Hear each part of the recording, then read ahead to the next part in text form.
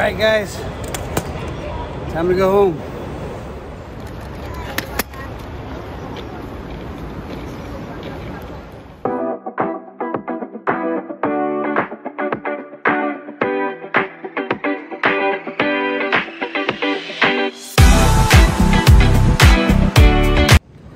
Alright guys, so we are in Boston Logan International Airport. We are in Terminal C, which is the JetBlue terminal.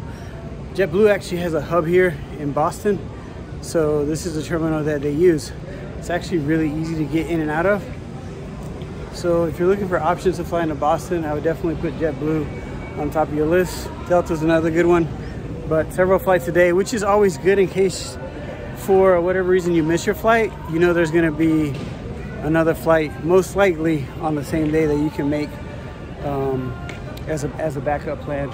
But as you can see, pretty modern, a lot of self check-in, makes life easy. So here we go, let's go to my gate. All right guys, made it through security. I actually timed that one. Went in at 4:55, got out at 5 o'clock, meaning I went through TSA security in 5 minutes. Again guys, get TSA pre-check, get global entry. It'll make your life a whole lot easier. I will get into detail a little bit about that later on.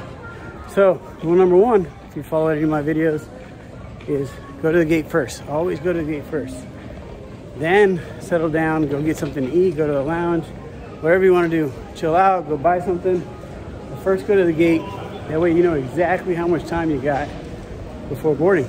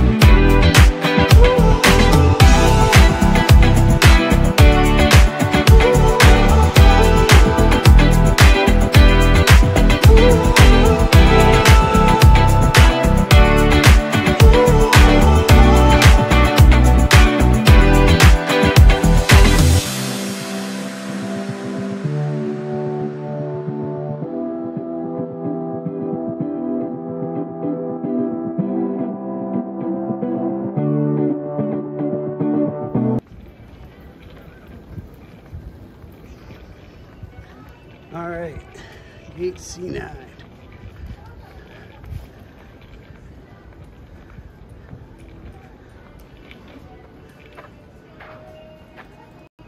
All right guys, made it to my gate. Let's go find a lounge.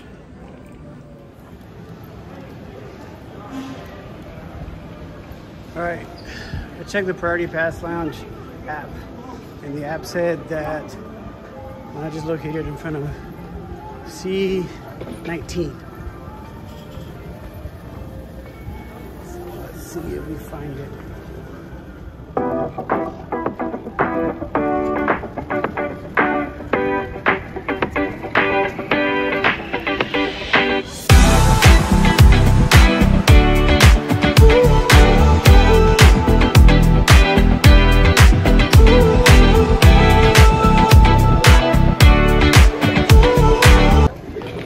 Instructions within the app. Wait.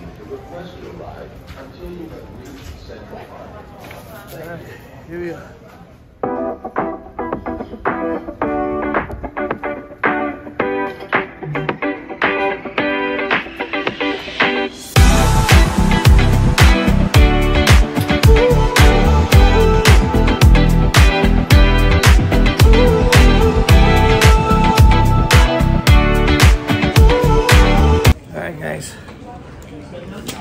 That's some wonderful people at the lounge. All right, let's go find my gate.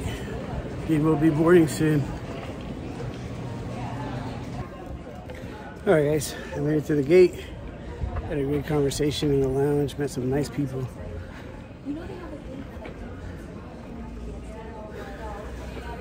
All right.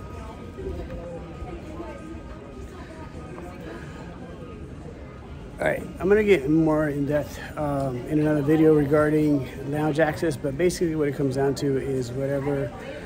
There's actually several ways to get into a lounge. The two probably the most popular are gonna be either with credit card membership to give you access to the lounge, be it Priority Pass, the Centurion lounges with Amex. I believe Chase Sapphire is now opening lounges. Also, Capital One Venture has a couple lounges that they're opening up across the country. So there's several ways to get access to the lounge. The other way is going to be through flying first class or business class. Now, in most cases, airlines will only give you access to that lounge if you are elite status or if you are flying international first class. I flew to Hawaii first class and did not get lounge access through American Airlines as far as the American Airlines lounge, because technically Hawaii is going to be a domestic route, not an international one. We're still able to get lounge access just through the credit card method, which I explained earlier. That's basically how you do it. Again, I'll get in more depth in a different video as far as what credit cards give you the most access, which lounges you can access, which are the better ones to go to and spend time in, which offer food, which offer drinks, that kind of thing. So we're gonna follow on that. Another thing I want to briefly talk about, which I mentioned in a couple of videos, is going to be TSA Pre. I actually have global entry, which includes TSA Pre. It's $100 for 5 years, guys. It was included as a perk with my Amex Platinum.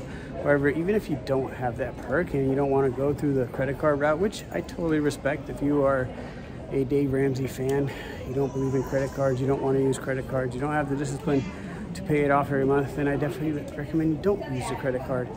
But pay $100 for 5 years. It is totally worth it. I actually timed myself going through security today, and it literally took 5 minutes. I looked at my phone, it was 4:55 when I entered security. When I got out of security, it was 5 o'clock. So it literally took 5 minutes. Now keep in mind, I still had to put stuff in my bags, empty my pockets, just so I wouldn't have to go through the scanner multiple times and push it through, and it still only took 5 minutes. So I highly recommend you get TSA pre-check if you don't plan on flying internationally.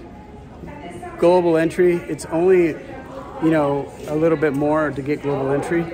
And the benefit of global entry is when you come through immigration, it's a much faster process. So they're gonna start boarding pretty soon, so I'm gonna let you guys go.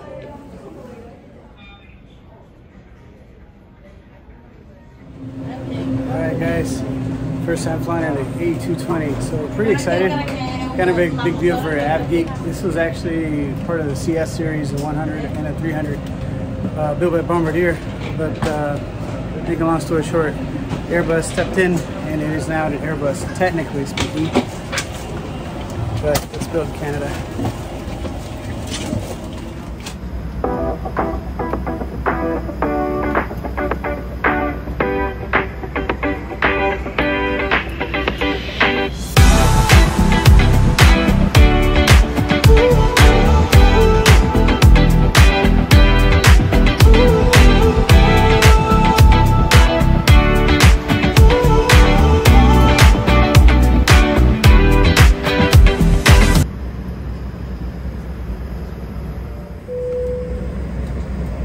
What's up, guys?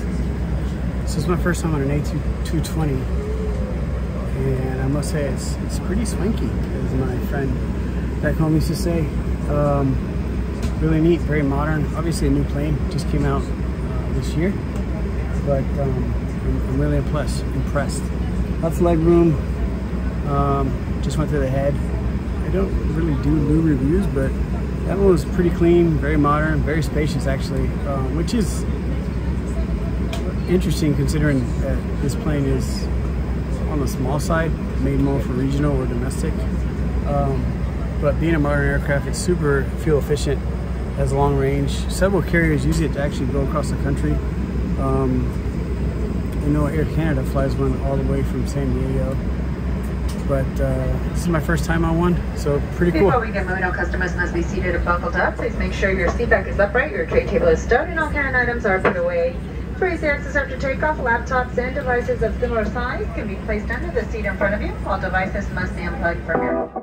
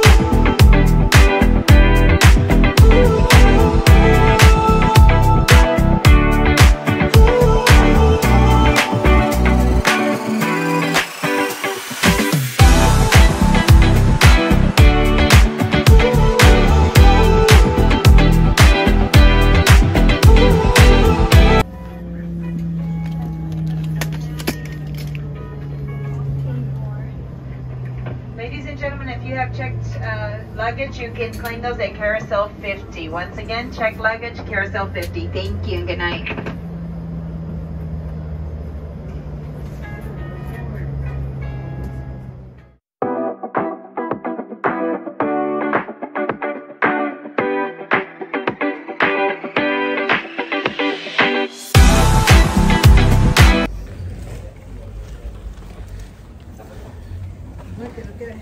All right, here's Orlando.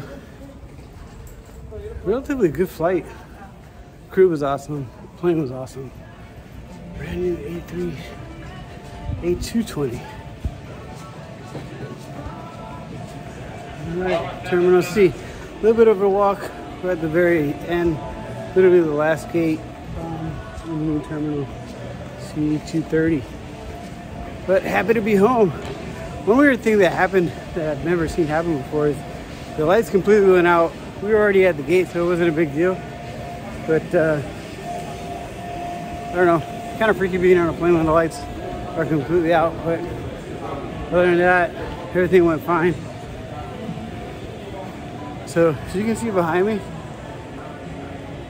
if you're coming in and you gotta clear immigration, you go through the top hallway versus the downstairs where I'm at now. This was a domestic flight, so I'm literally walking out of the same terminal area as when I first boarded. But looks like there's several planes that came in. I don't know if they were circling because of weather. So we do have some bad weather tonight here in Orlando. So anyways, that's it.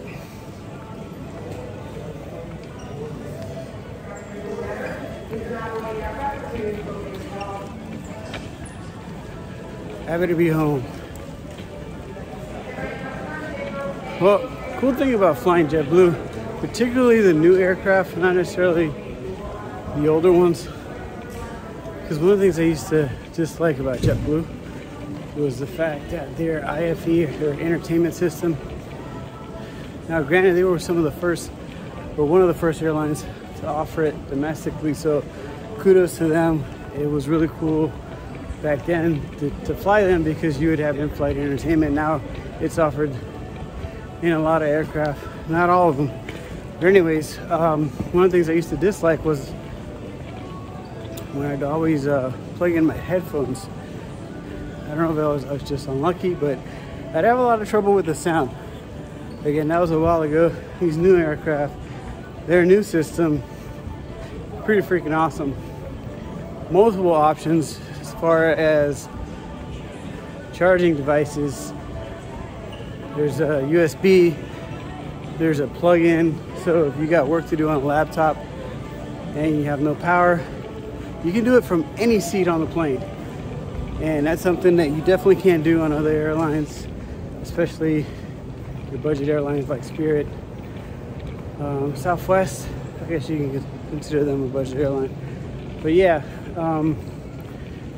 there's multiple charging options, including the smaller USB port, which is used by Android. There was a particular port on this aircraft that was available. So if you have devices that need charging when you're flying JetBlue on their new product, and you can usually tell that by when you book your flight, seeing the type of aircraft that it is. And if you do your homework, you can actually figure out how old the aircraft is. But a lot of their newer planes, especially their A220, I mean that aircraft is new to the general aviation market anyway. So it's no surprise that it had the new entertainment system. But I flew an A320, which was also equipped with the new entertainment, in-flight entertainment. And there was also a new lineup of movies, DirecTV. When you fly JetBlue domestically, pretty much in the continental United States, you also get access to their DirecTV. But they do also have a good variety of movies, and their map was also pretty cool. It's like a 3D map that they had versus just a regular map where you see a plane flying across the screen telling you where you're at. But anyway, I thought it was pretty cool. Also a very comfortable flight because it was rather empty, so I didn't have anybody next to me. All right, guys.